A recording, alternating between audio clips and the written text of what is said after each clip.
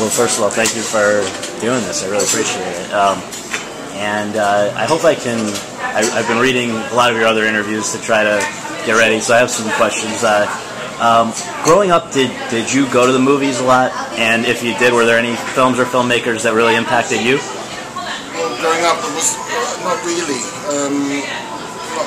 Not as much as I would have liked to. It was only when I was in my late teens that I met this girl who was a girlfriend of mine, and she always sort of was pulling me into cinema. And it was interesting because she's Swiss. She was Swiss, and what was interesting for me was that she had this knowledge of world cinema. So normally I wouldn't go, obviously, at that time in my life to French cinema or Italian cinema, but then I used to go. And that would sort of broaden my sort of scope, and it was just amazing. It was like entering into a new world, sort of discovery. And it was amazing. It was a wonderful time. As a kid, have you always been sort of artistic? When did you first even dabble in film, just as a fun thing? For me, it was more art. That's how I sort of. It was. I could always draw. That was my sort of somehow my salvation. That I could always draw. So always dealing with the frame and the composition and the actual images was always something for me, which was kind of natural. But as far as film was concerned, it was just telling. I'll tell a lie. It was always television because we used to have very good TV in England. Yeah. When I was growing up, so TV was this thing. It was crazy. It was always watching it. So when it came to sort of meeting this girlfriend of mine, introduced me to cinema, which is another expanse of that sort of discovery, that kind of development. And as far as your own, I know, like you mentioned, obviously you were involved with all sorts of different forms of art. I'm read. When did cinema emerge as the one that you would focus on, sort of in a way? Not instead of the others, but just as a lot. I think it's because when I got interested in acting, really. I think that was very sort of, how can I say, very important for me when I discovered sort of people like John Cassavetes, when I discovered people like Scorsese, when I discovered people like Fellini, when I discovered people like Kubrick and so forth, and the actors, the acting took over. Yeah.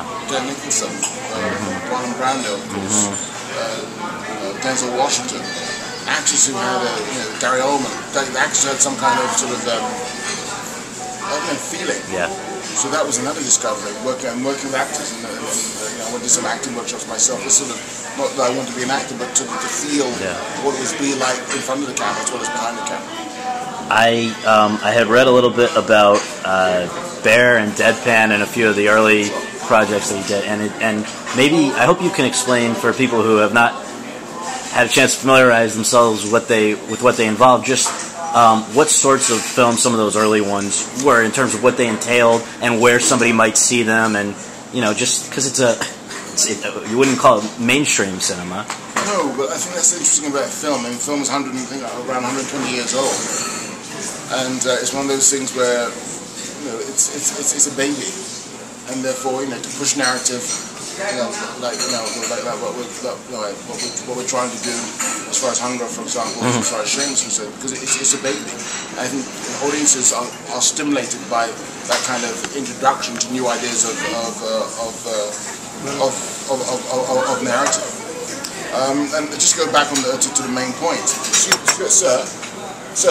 Sorry, we're just taping an interview. No, thank you. Okay, that's okay. That's okay. So go back, I'll cut that little bit. We're all set. We're just in the middle of an interview. The lady ordered the 3 cheese. So. Yeah, I know, but just leave it. Okay. Yeah, if you don't mind. Thanks. Unless you would. If you. Okay. Thank you very much. Thank you. Okay. Right from the camera. That's okay. Thanks. Should we move it up? I don't know. 3 cheese? I don't know.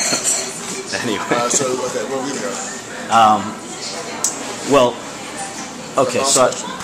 You asked me about... Well, you were just about how it wasn't exactly... Ask me that question one more time, please. Sure. Just that the early film work that you did, I guess in a way, how would you classify it, how might somebody how might somebody have seen it? What's like in those two particular instances? They're very experimental. What kind of for somebody who hasn't heard about them yet, what did they involve? Well, let me start that question again. Just jump in. Well, it's the artwork is very different to the narrative feature film work. It's just like anything else, like language. You either write a novel or you write poetry. And just in simplistic terms, I suppose the artwork I do is almost like poetry, rather than the novel narrative form. So it's much more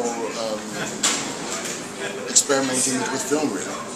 And I'm doing there's actual a piece showing in the Museum of Modern Art right now called Deadpan, and there's a little bit larger show happening at the AIF, the Art Institute of Chicago, in October of 2012. It's a larger show.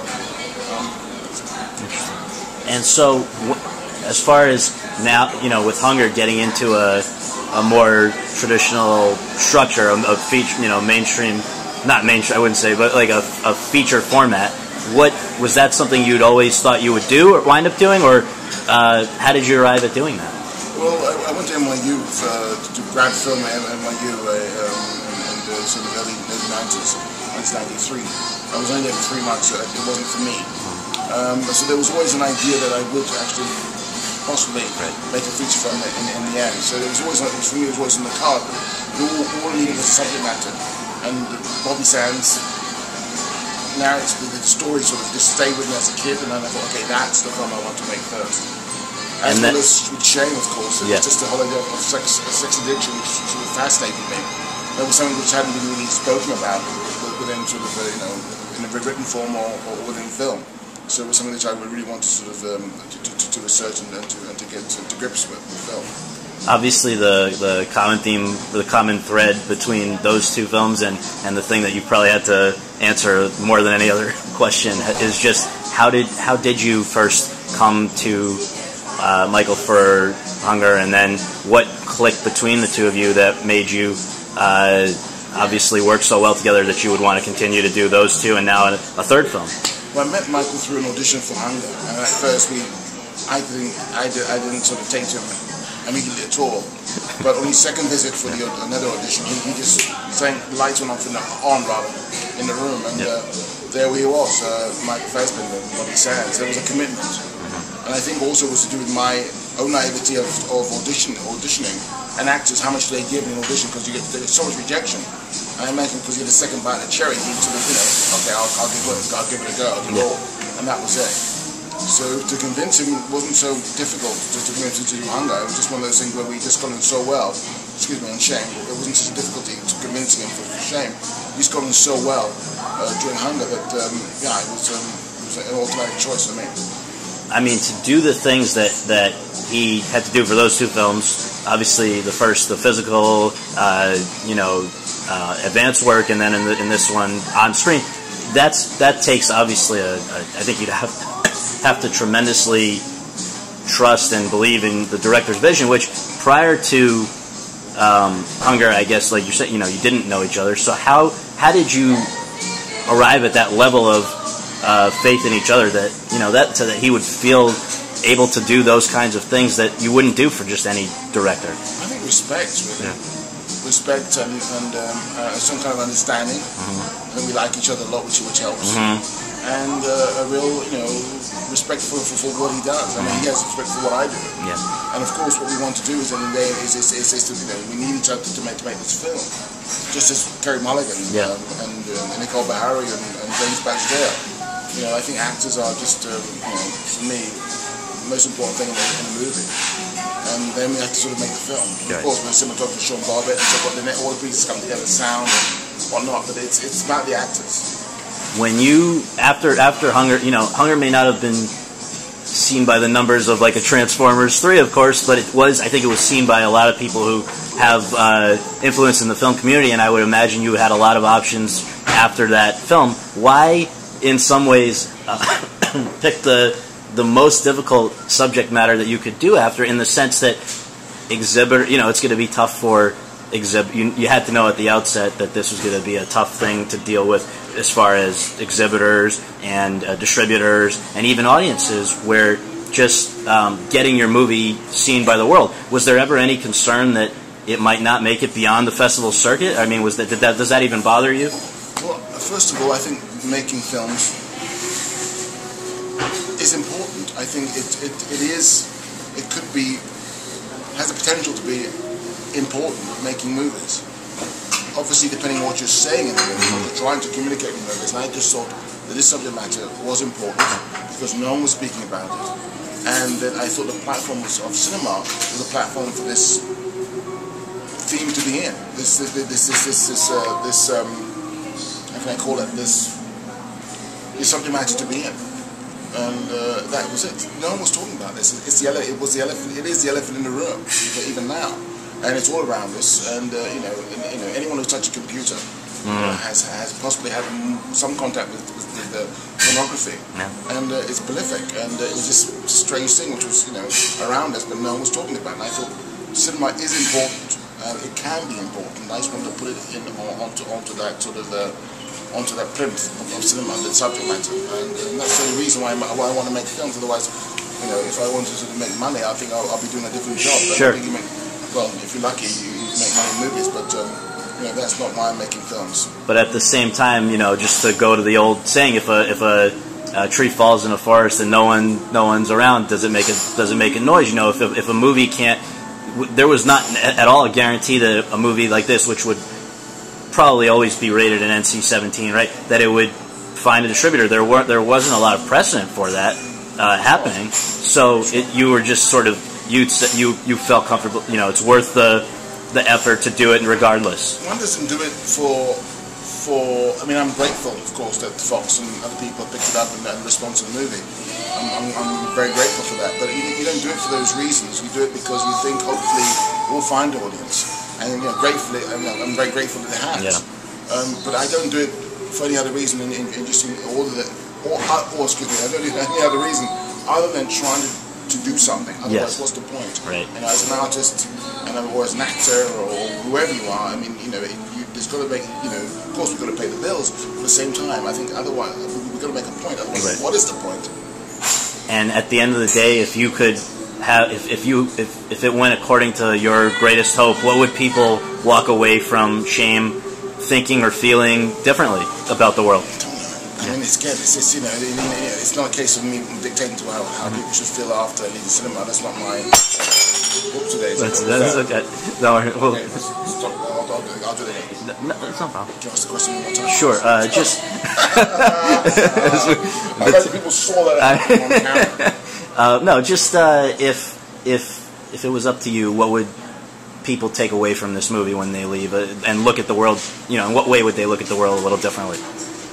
I don't think I could tell people anything that they don't know already, really. But all an artist can do is just sort of hold up a mirror. I mean, for me, the cinema screen, I always want it to be a mirror where people can see their own reflection. And that's it. That's all you can do as an artist. That's all you can do as a filmmaker. And I guess in some ways that's what maybe I'm curious. Is that why we, he seems, and I think Michael's talked about this in other interviews, that this could be anyone, his character. It's not... And that's it. And it could be anyone. I think people recognize themselves in Brandon. People recognize themselves in Sissy and the characters in the movie, for sure. I mean, that's why you make it. I mean, this is not a freak show. I'm not making something about people which are sort of strange. It's about you and me. It's a we film rather than anything else.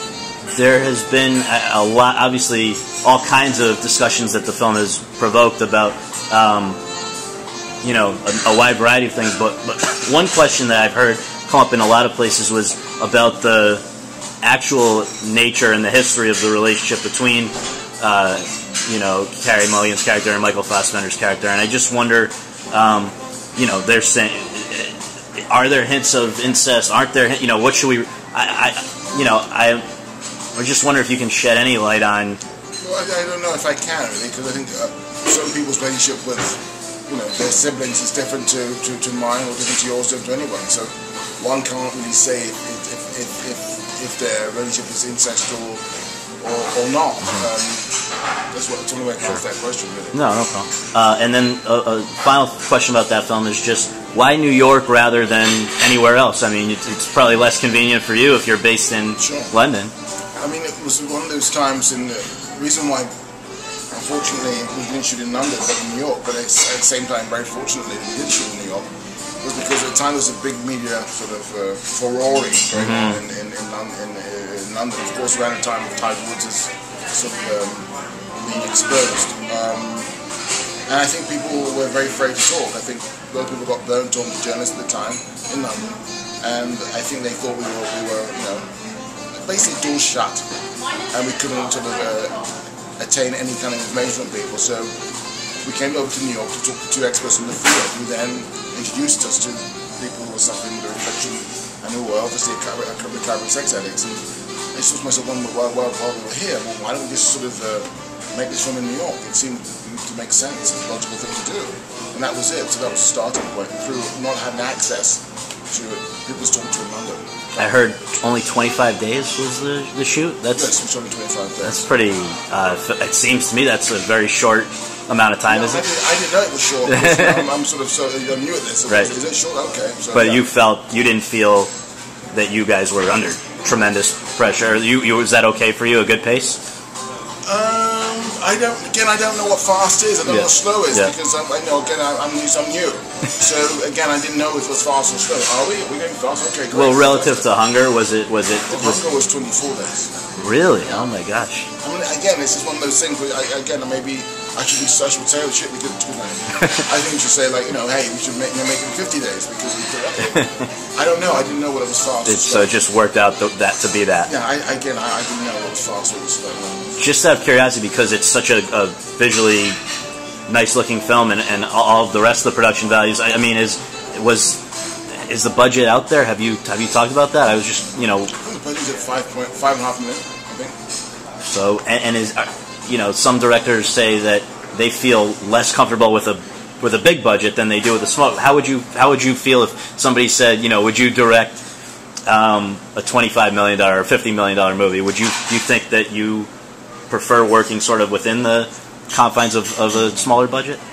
Well, no, I think the next movie I'm doing is a larger budget. I think it's the same thing. I thought, of course, what happens then is that obviously there's more people, more things.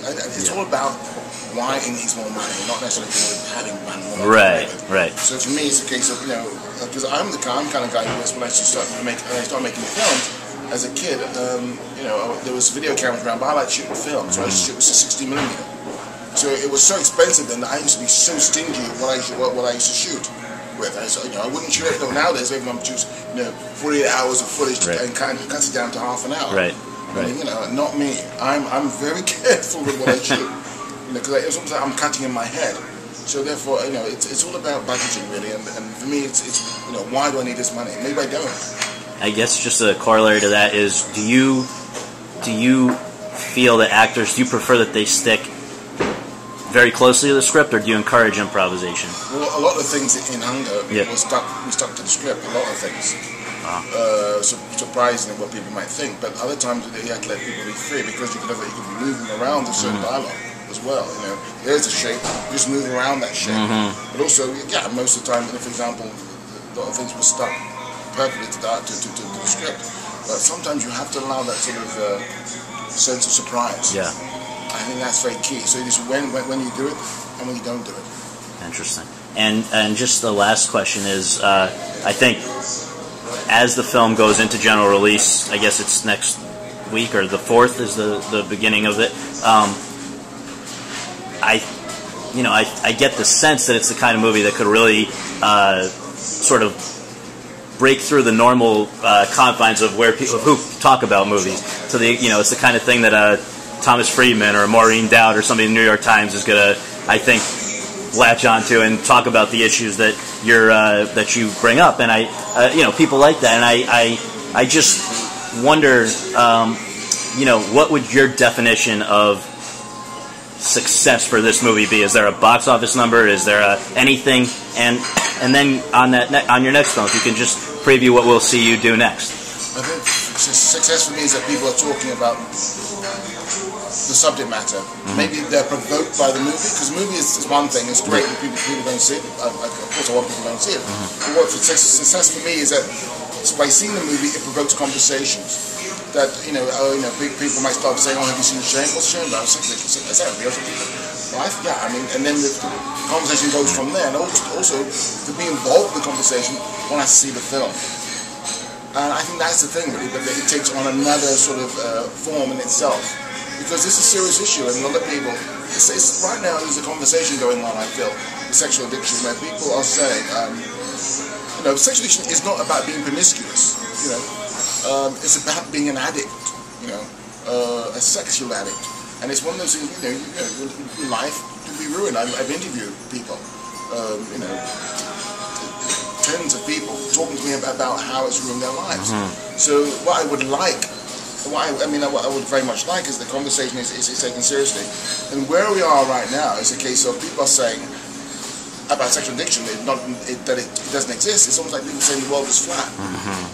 I mean, we're at this time, and it's also similar to Fire Me Be So Bold, when in the early 80s when people were diagnosed with HIV, there's a stigma to people who claim or actually come out with the idea of them having the idea of having sexual addiction. There's a stigma attached to them, which is, I think, hugely unfair and wrong.